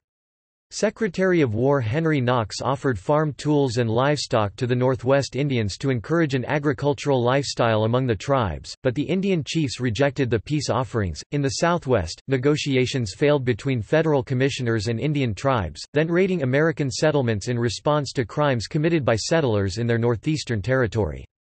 Washington, with Knox's initiative, invited Creek chief Alexander McGillivray and 24 leading chiefs to New York, so they could negotiate a treaty with McGillivray directly. He was treated as a foreign dignitary and presented with gifts. On August 7, 1790 in Federal Hall, Knox and McGillivray concluded the Treaty of New York, which provided the tribes with supplies and tools for agriculture. McGillivray was made a brigadier general in the U.S. Army and paid an annual salary of $1,500. In 1790, Washington sent Brigadier General Josiah Harmer to pacify the Northwest Indians. Harmer was twice routed by Little Turtle and forced to withdraw. The Western Confederacy of Tribes used guerrilla tactics and was an effective force against the sparsely manned American army, composed mostly of undisciplined militia accompanied by family. Washington sent Major General Arthur St. Clair from Fort Washington on an expedition to restore peace in the territory in 1791, with the encouragement of Washington's Secretary of War Henry Knox, who disliked militias. On November 4, St. Clair's forces were ambushed and soundly defeated with few survivors, despite Washington's warning of surprise attacks. Washington was outraged over the Indians' brutality and execution of captives, including women and children. Knox and others prompted him to form a new army, the Legion of the United States, that did not rely on state militias. Clair resigned his commission, and Washington replaced him with Revolutionary War hero General Anthony Wayne. From 1792 to 1793, Wayne instructed his troops on Indian warfare tactics and instilled discipline lacking under St. Clair. In August 1794, Washington sent Wayne into the troubled Indian Territory with authority to drive them out by burning their villages and crops in the Maumee Valley. On August 24, the American army under Wayne's leadership defeated the Western Confederacy at the Battle of Fallen Timbers. In August 1795, two-thirds of the Ohio Country was opened up for American settlement under the Treaty of Greenville.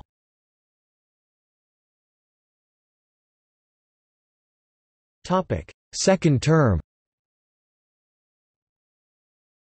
Washington remained popular approaching the election of 1792, and Hamilton urged him to run for a second term.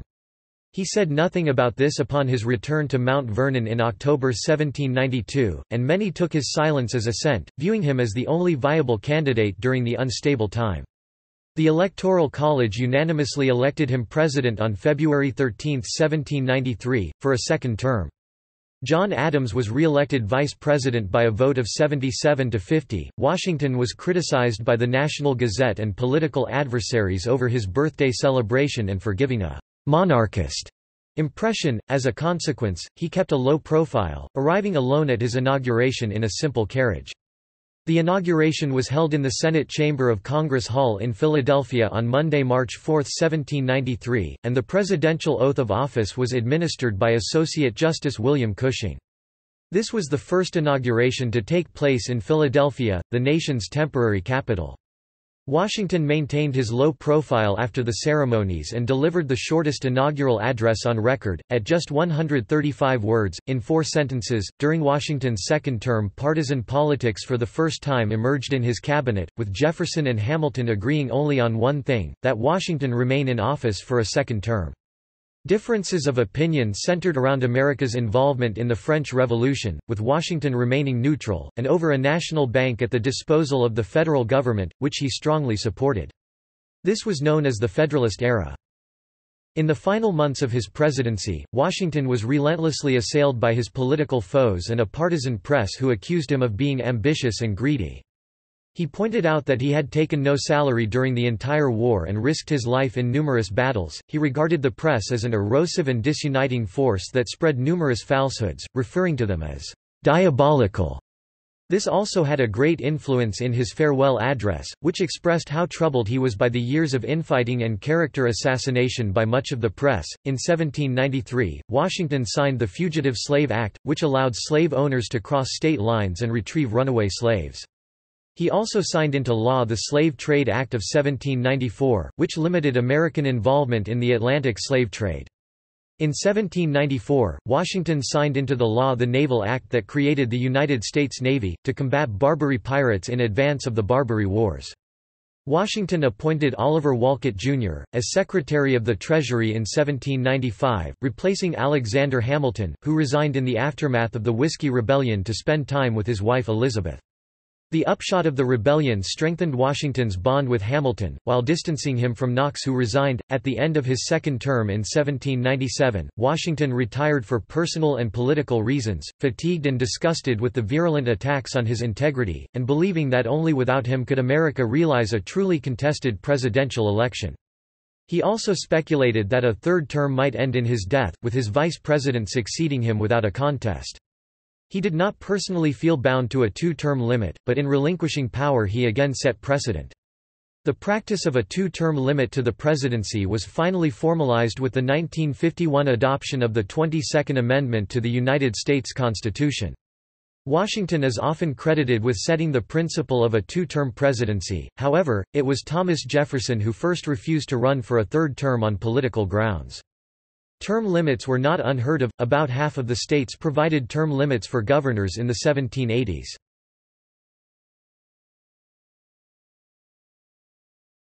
Topic: Farewell address. Washington planned to retire after his first term as president, and in 1792 he had James Madison draft a farewell message with a given sentiment and theme. On his re-election, he stored the draft in his presidential desk. He gave that draft, including text he added, to Hamilton to complete on May 15, 1796, for the end of his second term. The final version was published on September 19, 1796, by David Claypool's American Daily Advertiser, and then published by 3 other Philadelphia newspapers. It warned against foreign alliances and their influence in domestic affairs, and against bitter partisanship in domestic politics. It also called for men to move beyond partisanship and serve the common good, stressing that the United States must concentrate on its own interests. He counseled friendship and commerce with all nations, but advised against involvement in European wars. He stressed the importance of religion, asserting that, "religion and morality are indispensable supports." In a republic, Washington's address, influenced by Hamilton, did not quell bipartisan politics but instead served to aggravate them, setting the tone for the coming 1796 election, which pitted Jefferson against Adams. Although Washington favored Federalist ideology, and is said to have supported Adams, he did not publicly endorse him. On December 7, 1796, Washington read his 8th annual address to Congress. He spoke before the House, wore a black velvet suit, and donned his sword, while he was well received by the largest assemblage of citizens in the crowded gallery. He advocated for the creation of a military academy, and expounded on the fact that the British had vacated the Northwest forts, and Algiers had released American prisoners—an event that would lead to the formation of the Department of the Navy. The speech was well received. On February 8, 1797, Adams was elected president, while Jefferson was elected vice president. Washington's farewell address proved to be one of the most influential statements on republicanism. It stressed the necessity and importance of national union, the value of the Constitution, the rule of law, the evils of political parties, and the proper virtues of a republican people. He referred to morality as a necessary spring of popular government, maintaining, "Whatever may be conceded to the influence of refined education on minds of peculiar structure, reason, and experience, both forbid us to expect that national morality can prevail in exclusion of religious principle." Before its closing remarks, the address expressed this sentiment: "Though in reviewing the incidents of my administration I am unconscious of intentional error, I am nevertheless too sensible of my defects not to think it probable that I may have committed many errors. Whatever they may be, I fervently beseech the Almighty to avert or mitigate the evils to which they may tend. I shall also carry with me the hope that my country will never cease to view them with indulgence, and that, after 45 years of my life dedicated to its service with an upright zeal, the faults of incompetent abilities will be consigned to oblivion, as myself must soon be to the mansions of rest."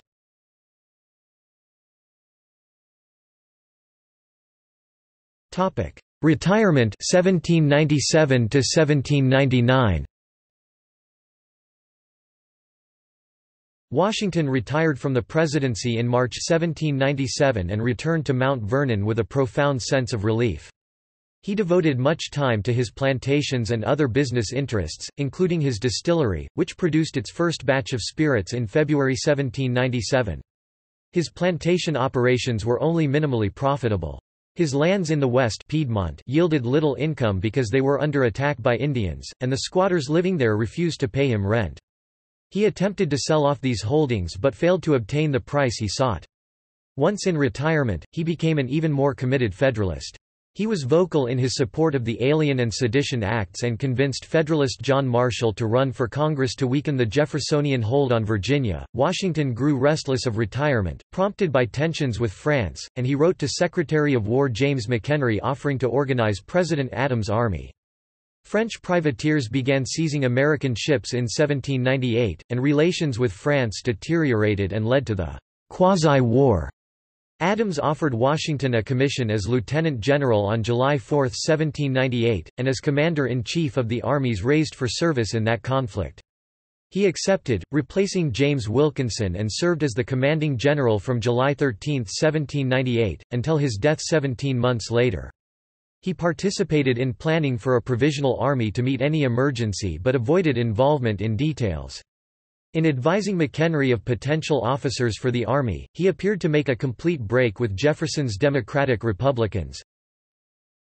"You could as soon scrub the blackamoor white, as to change the principles of a professorist Democrat, and that he will leave nothing unattempted to overturn the government of this country." Washington delegated the active leadership of the army to Hamilton as Major General. No army invaded the United States during this period, and Washington did not assume a field command. It is popularly assumed that Washington was rich because of the well-known, glorified facade of wealth and grandeur at Mount Vernon, but nearly all of his wealth was in property in the form of land and slaves rather than ready cash. Historians estimate that this estate was worth about $1 million in $1,799, equivalent to about $20 million in 2018.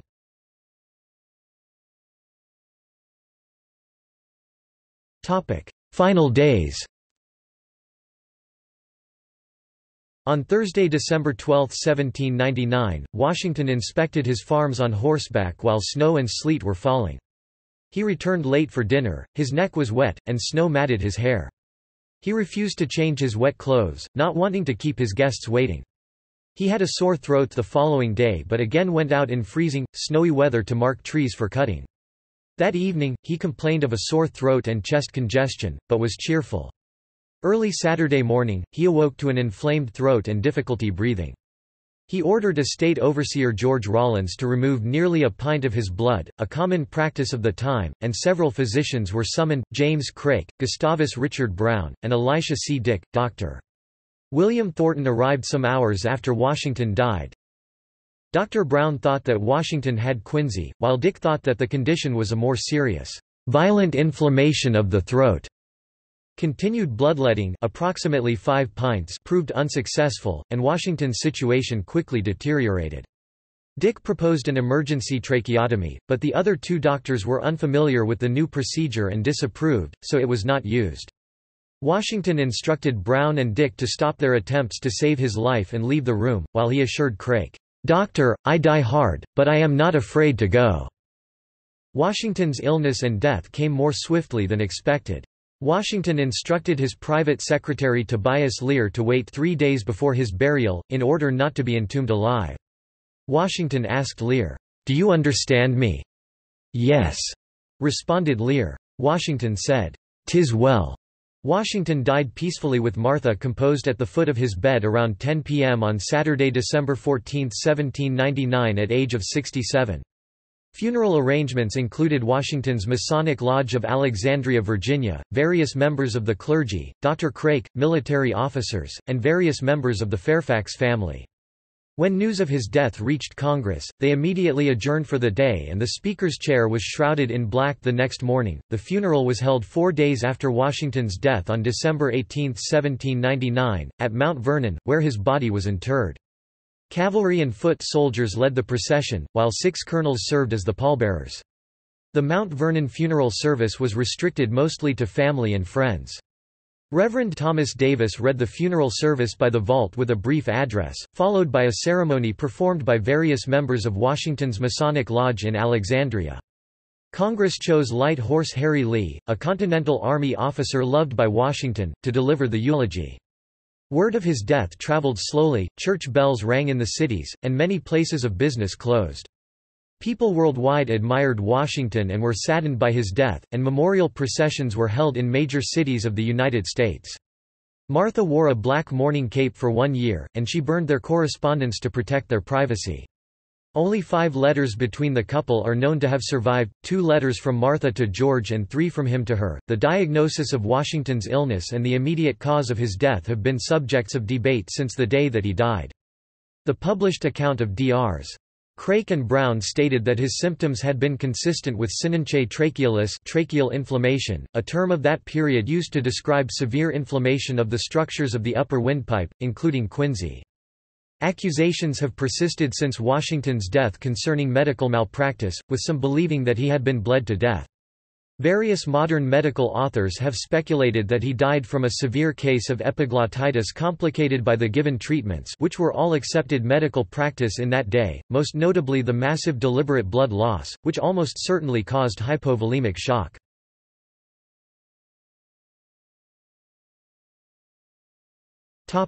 Burial. Washington was buried in the old family vault at Mount Vernon, situated on a grassy slope covered with juniper and cypress trees.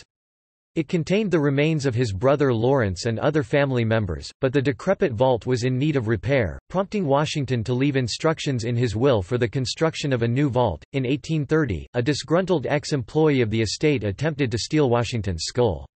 The next year, the new vault was constructed at Mount Vernon to receive the remains of George and Martha and other relatives. In 1832, a joint congressional committee debated moving his body from Mount Vernon to a crypt in the Capitol. The crypt had been built by architect Charles Bulfinch in the 1820s during the reconstruction of the burned-out Capitol, after the burning of Washington by the British during the War of 1812. Southern opposition was intense, antagonized by an ever-growing rift between North and South. Many were concerned that Washington's remains could end up on a shore foreign to his native soil should the country become divided, and Washington's remains stayed in Mount Vernon. On October 7, 1837, Washington's remains were placed, still in the original lead coffin, within a marble sarcophagus designed by William Strickland and constructed by John Struthers earlier that year. The sarcophagus was sealed and encased with planks, while an outer vault was constructed around it. The outer vault has the sarcophagi of both George and Martha Washington, the inner vault has the remains of other Washington family members and relatives.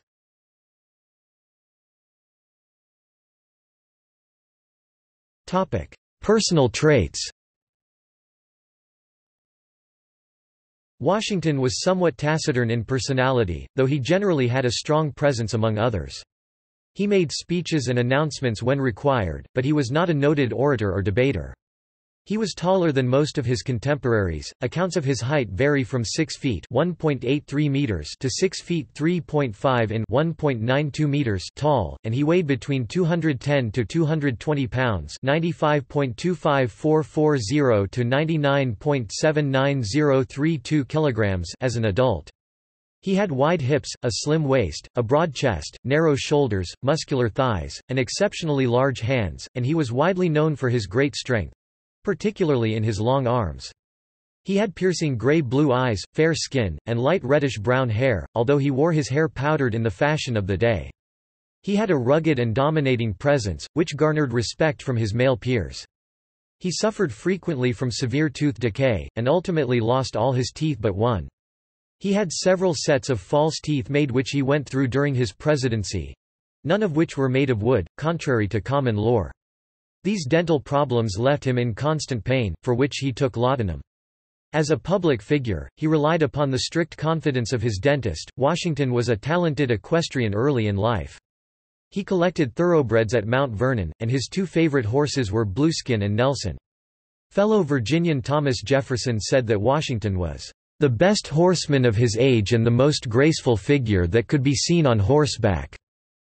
He also hunted foxes, deer, ducks, and other game. He was an excellent dancer and attended the theater frequently. He drank in moderation but was morally opposed to excessive drinking, the smoking of tobacco, gambling, and profanity.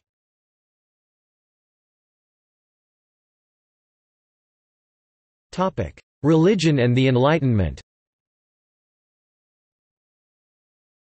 Washington descended from Anglican minister Lawrence Washington, his great-great-grandfather, whose troubles with the Church of England may have prompted his heirs to emigrate to America.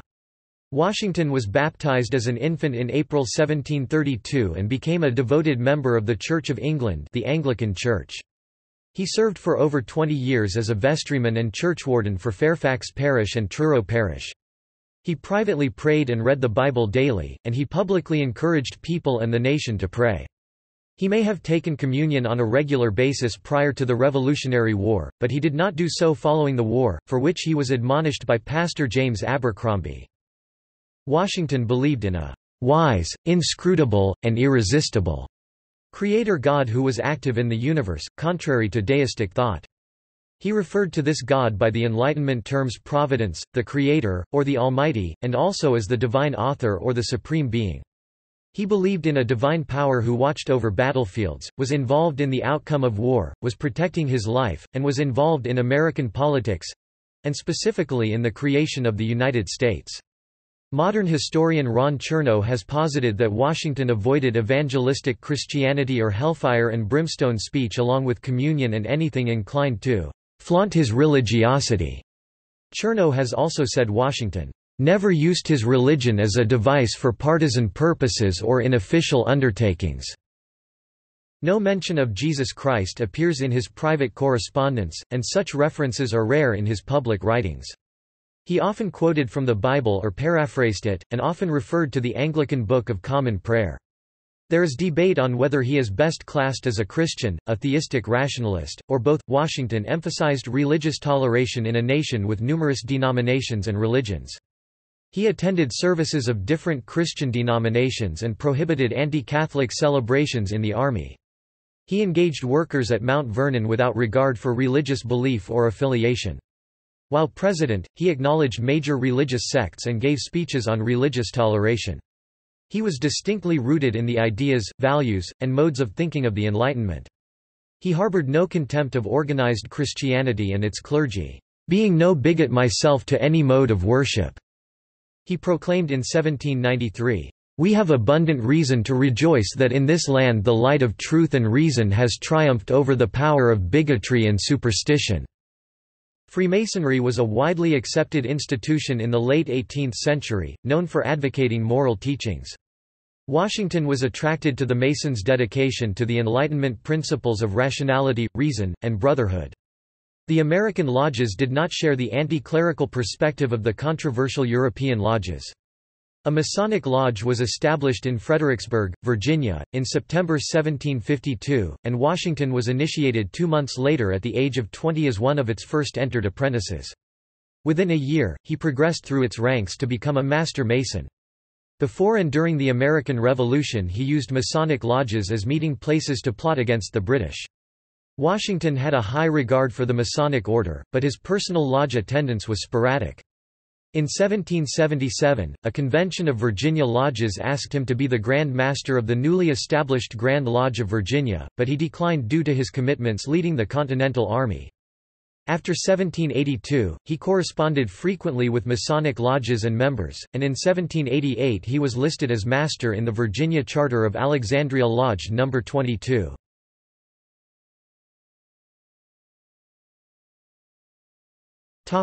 Slavery. Washington was born into a world accustomed to slavery. He had no qualms about its practice prior to 1775 and held commonplace views that blacks were an inferior race. During the war, however, his views moderated under the influence of anti-slavery officers he was close friends with, such as Lafayette. He spoke often of ending slavery following the war, but he never voiced those views publicly, fearing that the issue would divide the new nation. There are conflicting reports of slave treatment at Mount Vernon. Washington discouraged cruelty, yet there are records of harsh punishments, including whipping inflicted on male and female slaves by their overseers, some of whom were also slaves. When he was president, Washington maintained distant supervision of Mount Vernon through letters to his overseers, though there is only one account from him authorizing a whipping that was given to a slave who had badly beaten his wife. He directed that a warning be given to first offenders before resorting to whipping, which was then subject to his prior approval. This wasn't always enforced due to his prolonged absences. In severe circumstances, he shipped unruly slaves to the West Indies. He also used nonviolent forms of discipline, including cash payments, material incentives, and admonition and advice. Washington sometimes personally cared for ill or injured slaves, and he provided physicians and midwives. By the Revolutionary War, he had all his slaves inoculated for smallpox.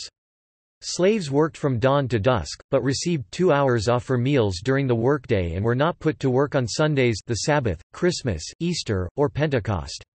They were often poorly clothed and housed, but were well fed and received 2 hours off for meals during the workday. During the war, Washington initially forbade blacks from becoming soldiers, but he allowed them to serve in the Continental Army beginning in January 1776, in order to counter Loyalist Governor Dunmore's offer to free slaves if they fought for the British. After the war, Washington supported many slaves who were too young or too old to work, both greatly increasing Mount Vernon's slave population and causing the plantation to operate at a loss in the process.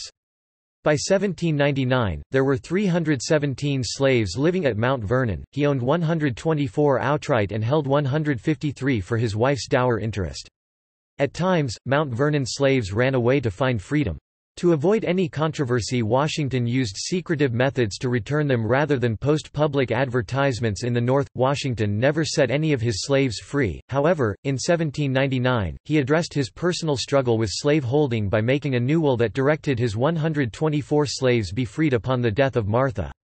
He was among the few slave-holding founding fathers to do so. He provided that old and young freed people be taken care of indefinitely, younger ones were to be taught to read and write and placed in suitable occupations. Martha freed his slaves on January 1, 1801, a year after Washington's death and a year before her own.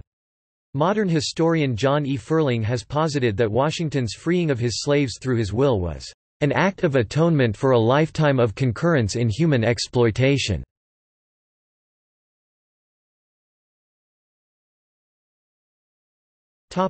Historical reputation and legacy. Washington's legacy endures as one of the most influential in American history, since he served as Commander-in-Chief of the Continental Army, a hero of the Revolution, and the first President of the United States. Modern historians J. Perry and Andrew Allison have declared that Washington was the dominant personality in three of the most critical events in that founding: the Revolutionary War, the Constitutional Convention, and the First National Administration. Had he not served as America's leader in those three events, all three likely would have failed. And America as we know it today would not exist. Congressman Light Horse Harry Lee, a Revolutionary War comrade, famously eulogized Washington, "first in war, first in peace, and first in the hearts of his countrymen."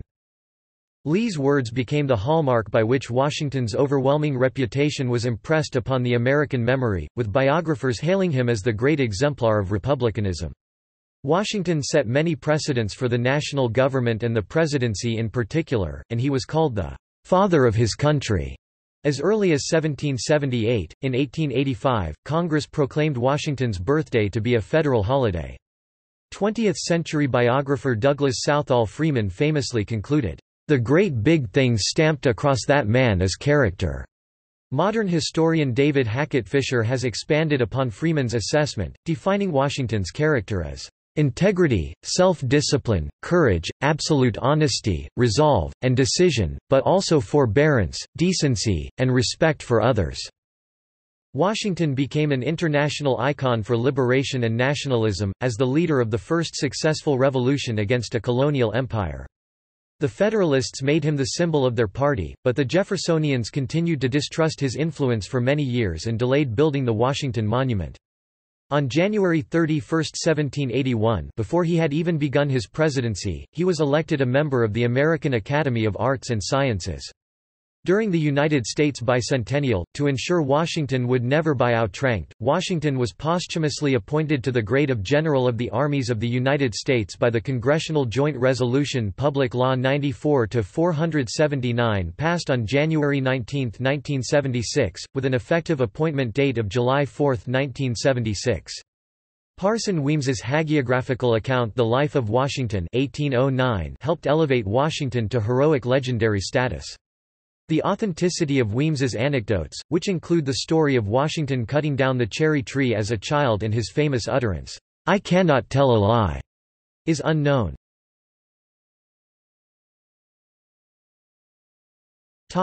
Papers. The serious collection and publication of Washington's documentary record began with the pioneer work of Jared Sparks in the 1830s in Life and Writings of George Washington, 12 vols, 1834–1837. The Writings of George Washington from the original manuscript sources, 1745–1799 1931–44 is a 39-volume set edited by John Clement Fitzpatrick, who was commissioned by the George Washington Bicentennial Commission. It contains over 17,000 letters and documents and is available online from the University of Virginia.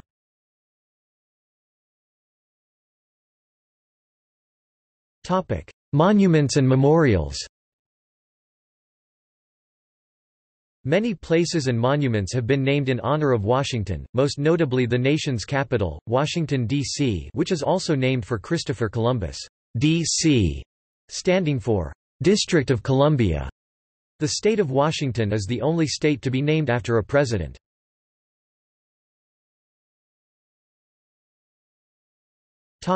Postage and currency. George Washington appears on contemporary U.S. currency, including the $1 bill and the quarter-dollar coin, the Washington quarter. Washington and Benjamin Franklin appeared on the nation's first postage stamps in 1847. Since that time, Washington has appeared on many postage issues, more than any other individual.